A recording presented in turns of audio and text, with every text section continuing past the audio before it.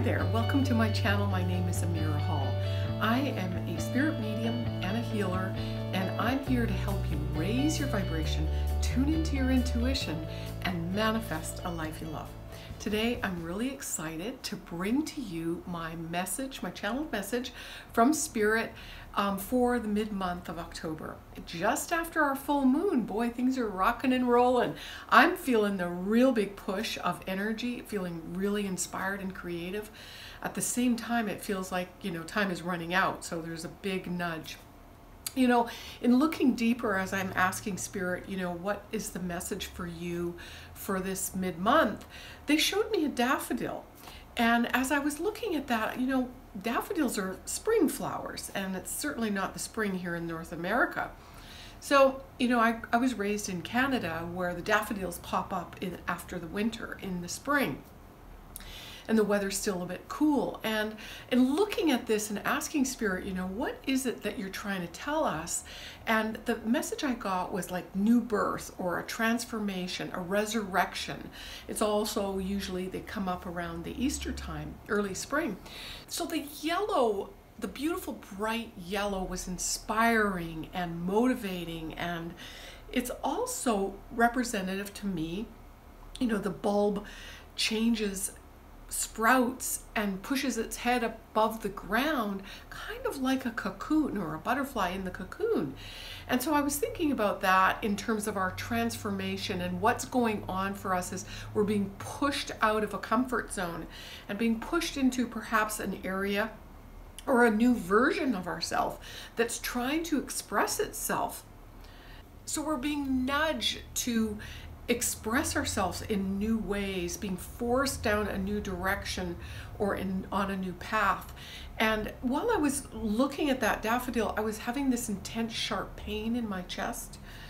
And I was like, I know that's not my physical energy. So I looked at that, and what Spirit was telling me was there's some of you out there, maybe not all, but some of you are not listening to your heart of hearts. Some of you are being nudged to take some steps or to expand on a new direction, but you're maybe hesitating. And there's others of you I know that are launching into a whole new expression. Perhaps it's new work, perhaps it's a new way of eating or exercising, or even listening to your heart, listening to your own little voice. Yes, we're being nudged to change some old patterns and to really leave behind some version of ourself that's no longer working. And I made some notes here so I could remember it all. There's just a stronger pull to connect with your heart of hearts. Like, what is it that you really want? What is it that you really want to do? And what is it that you're not doing that you need to pay attention? Where are you investing your time and your energy? What types of people or persons are you being influenced by and that are affecting you? And maybe it is somewhat unconsciously, but there's a creative passion and a push for us to be more creative and expressive in whatever ways. I know I've been feeling like a crazy woman here, painting the nights away. There is a louder version of yourself that wants to be expressed in a new way. So we're being challenged to try something different. And it seems like that's a broken record. I've been saying that for a few months now. What dramas or fears or perhaps it's even gossip that's just eating up your time and your energy field. And also Spirit is reminding me that we need to pay attention to our dreams. And, some of you are connecting with your loved ones from the other side. Some of you are getting messages that are quite profound. Myself, my dreams have just been in super high definition Technicolor. And like last night, I dreamt that I was in an ancient university, and I was learning some new creative ways to create things that never existed yet. So the couple nights before that, I dreamt that I was at a large gathering of family and friends and I was hovering and flying around everybody and showing off actually, showing how incredible I was and adept I was and how masterful I was. It's kind of funny, but I have that dream. It's recurring a lot. So pay attention to your dreams, pay attention to the messages. There's a lot of signs and symbols showing up too in your world. So notice that when you see the same number repeatedly, 3 times in 3 days, that's something to pay attention to.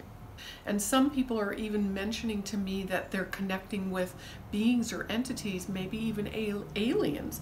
So don't be surprised if you start seeing things that you haven't seen before.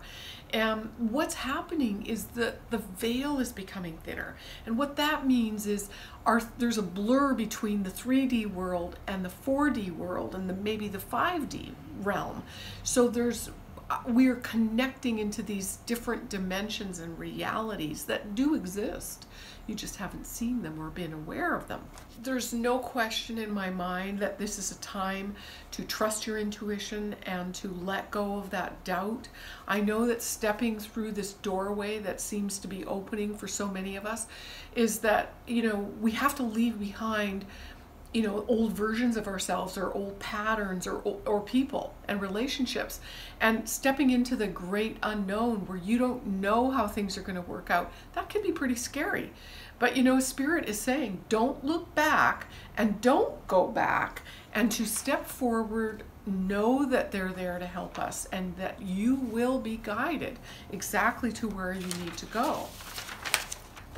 My guides are saying that the daffodil represents new growth, new versions of yourself, new versions of reality perhaps that you didn't consider, that maybe your perspective on your relationships or how you see yourself in the world is completely shifting, and you get these ahas that you're like, whoa, that is so different. And it's almost as if you had blurry or smudged glasses, and then you took the glasses off or you cleaned them, and all of a sudden your vision and the way you see things is so much sharper and clearer. The Spirit is reminding us that this is a very big moment in time for us to let go of what no longer is serving us. And this is a pivotal time period over the next few months where it's almost like some magic transformation. Things are shifting in such a big way. It's like, oh yeah, okay, I know Christmas is coming, but your Christmas, your surprises, and the gifts that you will be receiving in terms of your spiritual abilities or awareness or insights or perception, those gifts are ready to come in, but we've got to do our homework. We have to be able to let go of the things that are holding us stuck in that old mold. I know that rhymes. Okay, I'm back. I'm telling you, putting this video together today has been quite a feat. The energies are challenging. There's no question. There's a Mercury retrograde coming up, and woo-wee. So here we go. I've pulled a card for you today for the Soul Wisdom cards. And this is pretty cool, actually. What first got my attention here is this slender, beautiful woman, shyly looking behind her, and she, I feel like she's out of her comfort zone. She's feeling a little insecure or feeling exposed or making a shift that feels awkward. I'm looking at the guitar, and I'm reminded that Spirit's saying, you have to strum to your own tune. You have to listen to your heart of hearts. This is a time to recognize that there's some creative juices flowing. And maybe it's just listening to music, if that's, what you're drawn to. Those oranges in the front remind me, again, there's that yellow, that beautiful daffodil yellow, but even though that's supposed to be an orange. How the juiciness of our creativity and our spirit and this rising up, in the sweetness of where that's taking us. Really delicious. And this bust that's suspended above the house is almost like, we could say, spirit from the other side of the veil, or loved ones that are looking down on us. parts of ourself, our higher self, that's inspiring us, feeding us new ideas and information that want to come in. And perhaps it's just the veil is thinning and our awareness of that unseen world is becoming clearer and more dominant. I'm also liking this cup of mocha or hot chocolate suspended in the sky. I really feel that Spirit is indulging us with so much sweetness that it's time for us to just sit and take a moment to really receive it and enjoy it and validate ourselves being on this journey that is just opening up into realms and ways that we could have possibly never perceived. And now, Spirit, on the note of staying in the flow and being creative, and I mentioned that I've been painting hours away here, and I want to share with you this painting that really speaks a lot to what we're going through. At least to me, it's one of my favorite paintings. And what I notice here is, I'm going to put it up on the screen for you. What I really am learning, is that I'm learning new parts of myself that I didn't know existed. And we're all being nudged to express a deeper part of ourselves and to show up in a new way, perhaps. And even showing you my artwork, even though I feel like I'm channeling it most of the time and Spirit is moving me, in a way I feel detached from it, so I'm not as fearful of, let's say, putting my art out on my sleeve for you or my soul, because it is more channeled, expression. But what really draws me on this painting is the connection to the core or to Spirit that's infusing us. What feels like it feels like this whole sort of tornado, or this whirling of energy or clouds, or from above we're receiving new ideas and thoughts and inspiration and being forced into this new light version of ourselves. Again, the yellow and the orange are really uplifting.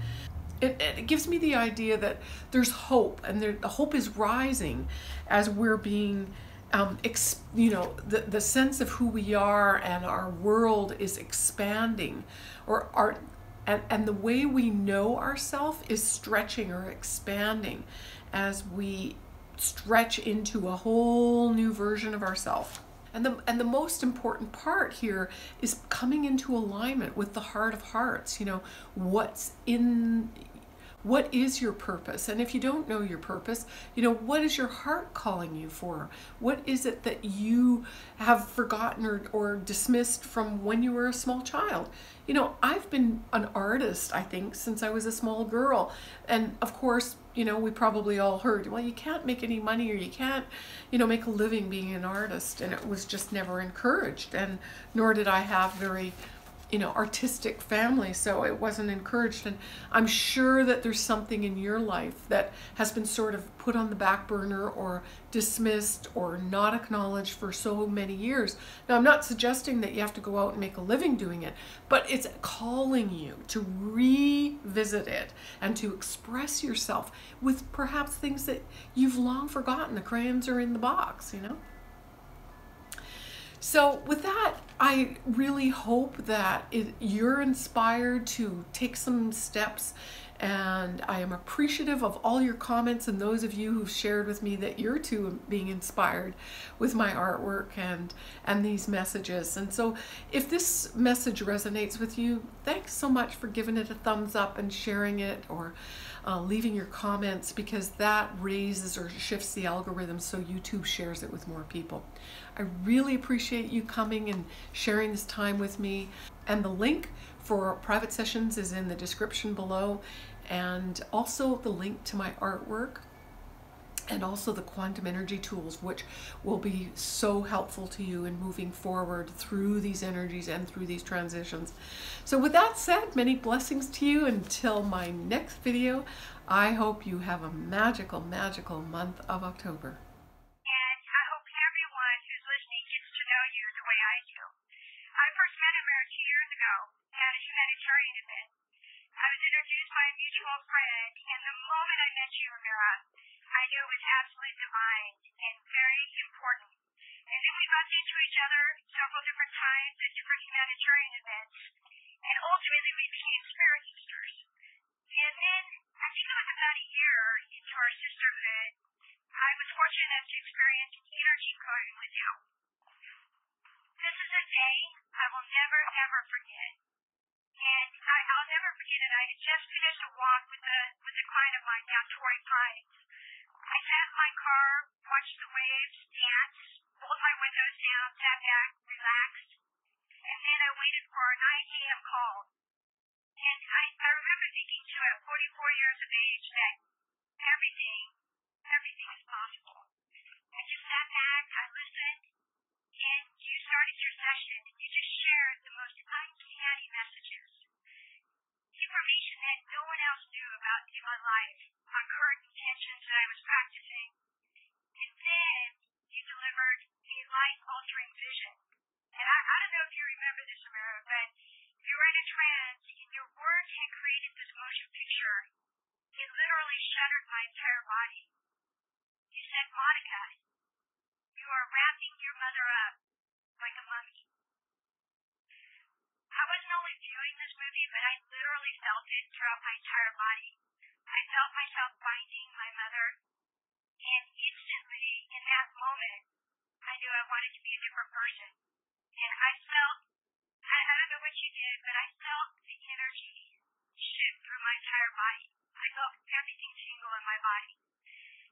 And in that moment, all judgments I had about my mom literally disintegrated. And I remember, too, after that session, I have a 30-minute drive home, and I had tears rolling down my cheeks. I called my mom, and I apologized to her. And I shared everything I could remember about our session together. And my mom started to cry, and she said, Monica, I would love to speak with you. So I gave her a session for her birthday. And after my mom's session with you, Amirah, it was about 2 weeks later, my Aunt Mary called me, and she said, Monica, your mom is such a different person. She thinks differently. She speaks differently. She's filled with pure joy. Do you think Amirah can help my friend who just tried to commit suicide? How can I thank her? And today, a year later, my mom and my 15-year-old brother live with me. Our home is one of total harmony. And every day, I'm in gratitude for your energy clearing. And I didn't get either that what was happening was the law of attraction. I kept asking the universe, why is my mother sick? Why can't we get along? Why can't we communicate? And the universe kept sending me the reasons and the answers to those questions. Why she was sick, why we couldn't communicate. So now, after our session and after that clearing, every day I say, thank you. Thank you for a beautiful, healthy, loving mom, the opportunity to be in her presence. And Amirah, I called you on Christmas morning to thank you for our beautiful relationship.